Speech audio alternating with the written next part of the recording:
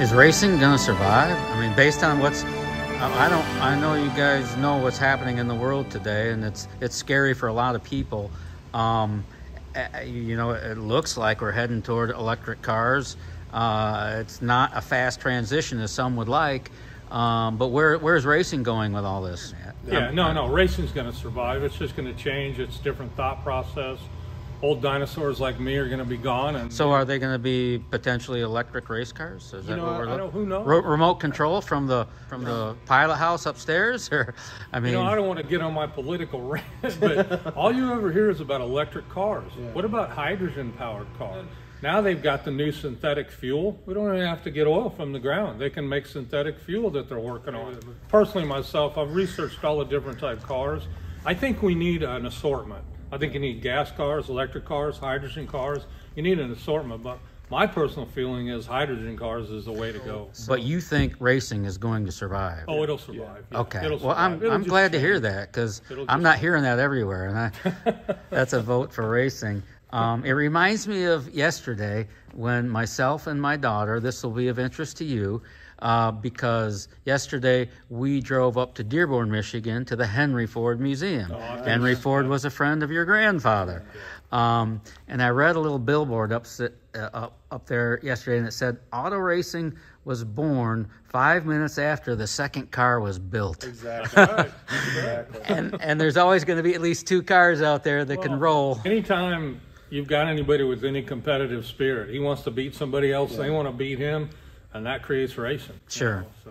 Is there a prettier race car than a front engine A.J. Watson Roadster? No. I mean, is there? No. I haven't seen one. Yeah, no, they're beautiful cars, and that's why, I mean, there's so much interest still in them today, and that's why I think, I mean, there's, you get on Facebook and you look up, I mean, there's a bunch of different just clubs, that are all about the Watson Roadster, or even the Curtis Roadster. And does the Indy 500 ever get old for you guys? No. I go through this, like the day after, I go through post Indy 500 depression, because I have to wait another year for it to come around again. I'm exaggerating a little bit, not a lot. Anyway, I'm sorry. Even when we're there with the the road Indy cars, and we're they run on the road course, it feels good to be there. Yeah, it's so cool. Yeah. I mean, that race, it's so Americana since 1911, for crying out loud. And outside of World War I and World War II, every year since 1911. And what's interesting, it's so Americana, yet from the very beginning, it was always a foreign affair. I mean, Ray Haroun won the first one in 11, but Jules Go and the Frenchman and the Dario Resta, an Italian guy, came over. So it always had international flavor. Yes. Yeah. So which I thought was interesting, and even more so now. Yeah. I mean, of all the Indy 500s I participated in, as far as building motors, working on the cars and stuff, the Indy 500 is a race. It's kind of like the Daytona fight. You never really know. I mean, you can have a guy that's really fast, but he may not be the guy that wins the thing. Yeah. Because it's so long, there's so much attrition, there's so many things going on that some dark horse could win it, and it's not always the fastest guy, Yeah. So that's what makes it interesting. So your grandfather did know Henry Ford, yeah? I mean, they were buddies, pals? Good friends. Yeah. They were good friends. In 1939. You're too young for Henry Ford, though, right? Oh, yeah, no. Okay. In 1939, when my grandfather crashed, he was on his way to win his fourth 500. I know. And he crashed, and he was in the hospital. Henry came to see him, and Henry told him, he goes, Louis, I'm thinking about starting a business on the West Coast, and they're going to remanufacture Ford engines, small parts, stuff like that. And he goes, if you'll retire from racing, I'll give you that business. He goes, I'll get it hooked up to where that'll be your business. So anyways, my grandmother looked at my grandfather and said, guess what? You just retired. So they went to California. Who's wearing the trousers here? Yeah. He set up a company with, in fact, they bought the old Studebaker plant. He set up a company with a gentleman named Lou Welch, and it was called Meyer and Welch. And they built 100 engines a day for Ford cars out there. Oh my plus God. Small parts. Factory production cars? Factory production cars, yeah. Yeah. Well, my grandpa enjoyed doing that. It was different than the racing, but he still missed the racing. So he kept in touch with Fred Offenhauser. And he's like, Fred, if you ever want to sell the factory, let me know. Well, one day, Fred Offenhauser called him and said, let's go to lunch. So they went out together in the car, and Fred goes, Louis, he goes, you want to buy the plant, I'll sell it to you. So he got out of Meyer and Welch, got the money together, got Dale Drake, and they bought and started Meyer-Drake. And that's how the partnership between Meyer and Drake was born then? And see, Dale was a riding mechanic and a very good friend of my grandpa's. And Dale Drake was a riding mechanic? Yeah, Dale Drake was a riding mechanic. Me. And was he nuts? Yeah, and they had a real good friendship, and he knew how smart Dale was. Dale was a very smart guy. I tell you. Did you know Dale Drake? Oh yeah, I knew Dale and John, the whole deal. And but anyways, I'll tell you the guy that really was the driving force behind Meyer and Drake was Leo Goosen. And I was going to mention that name. Yeah, I had the pleasure of, when I was young, meeting Leo. In fact, sometimes I'd go there to the shop, hang out, and Leo would let me sit on a chair and watch him. This guy was like a human CAD/CAM machine. The way he would do those blueprints and draw stuff and like... So Leo was the blueprint guy. He drew it up on the board. He drew it up on the board, and he did the design work because a lot of times my grandpa would go to him and go, okay, we got this and we got this. We need to put it together. We want to do this. And Leo would come up with the actual design of it and draw it, and then they'd make it. Super intelligent. And, you know, he was with Miller, and right. He was with Meyer and Drake, and then he was with Drake. And, I mean, he just... you know, just amazing guy. Yeah, it's so interesting. And I know that, you know, Offenhauser's greatest era, greatest success came from the Meyer-Drake partnership, because I'm thinking they won like 24 of 25 straight years. Yeah, at Indianapolis 500s. Yeah. No other engine can claim that, right? Yeah, no. No, I mean, they dominated from... I don't know, late 40s, 50s, up into the about 68, I think was their last Offie that won there. Yeah. So you drove sprint cars. Can you imagine yourself in a 1928 Miller race car, open cockpit with a leather helmet and the whole thing, you know, handbrake, fuel pump, no power steering? I mean, could you imagine yourself in that scenario for 500 miles? Yeah, I'll tell you what. I wish that I could have been from that era, because there was so much. They were working with they didn't have CNC machines. They didn't have a lot of stuff in the craftsmanship that they did. The quality they. The cars were beautiful. Yeah, that 14 car. They were works of art. Oh my God! And I would have loved to have been from that era and been a mechanic, because everything was so new. You know, it would have been great. And then as far as being a driver. My grandpa told me, in fact, the first year he ran the Speedway, after the race is over, I don't mean to sound, but he peed blood for almost a week because of the bricks, and it just beat you to death. Beat the hell out of your kidneys. So he would wear a kidney belt when he ran the Indy 500, to try to keep his insides from being shaken loose. And he said that was one of the hardest things was on those bricks, is that the car would, and then the shock absorbers they had then, there wasn't much of a shock. And he said it just beat you to death, you know. Well, all of that, and then so many drivers from that era did not survive. Yeah. I mean, that had to be ever present in a man's mind as he climbed in for the Indianapolis 500 in 1928. I mean, I know a lot of them died doing it back then, but they still wanted to live like the rest of us. Yeah, but I mean, I don't know why they took on that risk. Let me tell you something as a race driver. When you get in a race car, you don't think about getting killed. You just think about going fast. What about before? Nah. Okay. You know what? Even back then, that's your passion. That's what you want to do, and you don't worry about getting killed. You don't worry about the consequences. You just go out there and stand on the gas. Yeah. You talk about gladiators, though, from that era. My right. God. And you know, and they really, Louis Meyer the first paved the way for drivers today to one day earn a full-time living going fast in circles. It wasn't that way then. They worked outside of that race car. You know. Yeah. What a fascinating time. It really was. Someone's paying you to field this car? Is that how it works? Or? Yeah, and that's, you know, typical story. The driver that has the money isn't usually the one that has all the talent.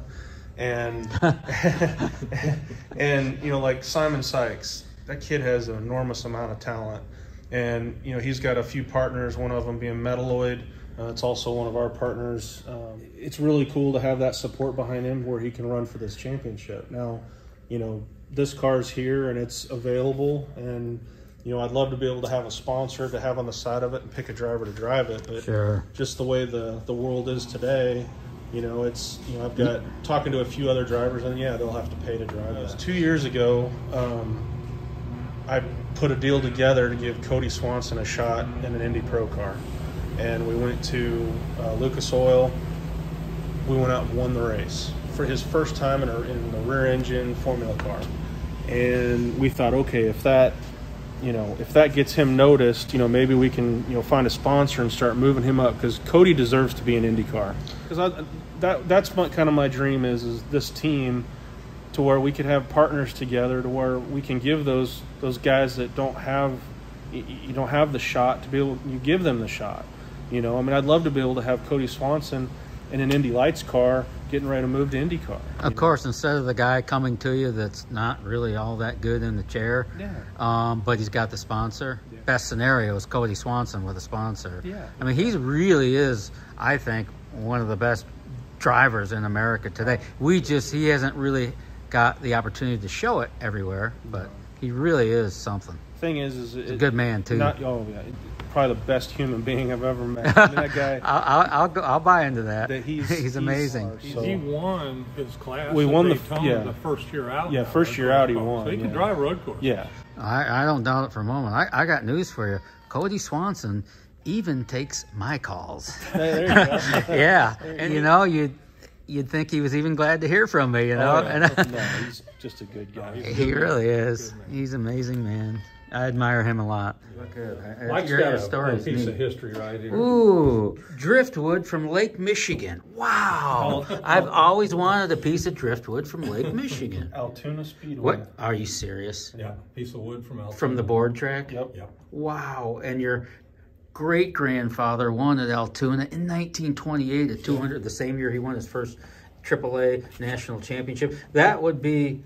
God, there's still a nail in it. So yeah. I tell you what my grandpa did tell me is you'd be driving on those board tracks and you'd look, and the kids used to climb underneath them, and like boards would be missing, and they'd stick their head up to look and to watch where the cars were coming.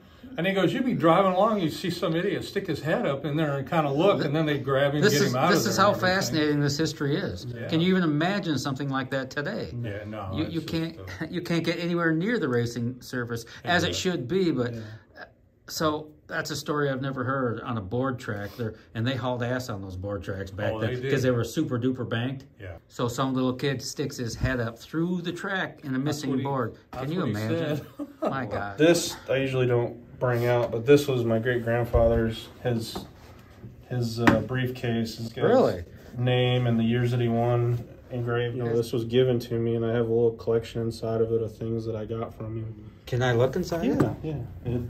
That was your great grandfather's briefcase. Yes, and so just a few things that this hung above his workshop table forever.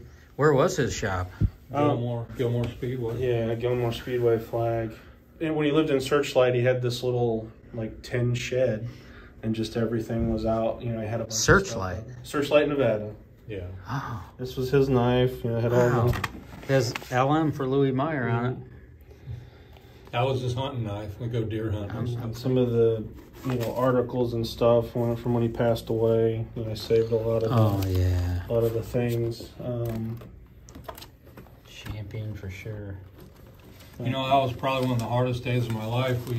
We got to the services when he passed away. When did he pass away? 1995. 95? Okay. And we were in Las Vegas, Nevada. And so we got to the funeral home and everything. And everybody's upset. Well, my dad got really upset there, and he couldn't stand up and say anything. So my aunt looks at me and she goes, you need to get up and say some stuff about And you had nothing prepared? I wasn't prepared. So I just got up there and kind of winged it. And I'll tell you what, I think went from the heart then. Hardest thing ever, but you know what? I'm glad that I did, because just made me feel good that I kind of, was able to stand up and talk about it. That had to taken a lot of courage, though. It wasn't so much courage on my part. It was just a loss, Yeah. It just was hard. It was just hard. Yeah.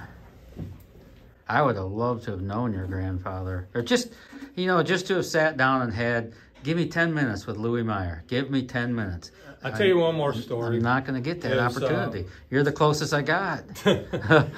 was it the 33 race? I think so. They didn't have a banquet on the 33 race because of the way things were going. So Because of the Great Depression, or what? I don't know if it was the Depression or what the deal was. I think it was the 33 race. They didn't have a banquet. So after the race is over, they just paid the drivers off and away they went.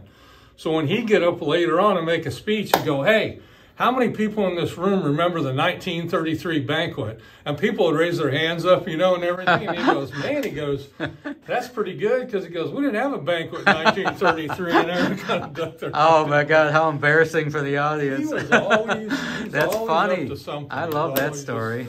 Yeah, That's so cool. To my great grandson, Mike, Louis Meyer Sr. That's an original signature? Yeah.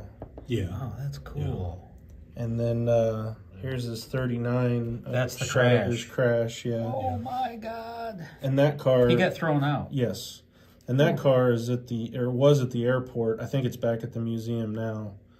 Because that thing ran for 3 or 4 more years. He was battling Wilbur Shaw to the end on that 1939 race. Yes, he would have been the first 4-time winner. Well, he had the pole. He was leading. He spun out, had to come in, change tires because there was oil on the track. Took the lead again, and then came in for a pit stop. Came back out, and somebody had blown up, and he hit the oil, and that's what spun him out. Wow. And then maybe that had something to do with the retirement. Yeah.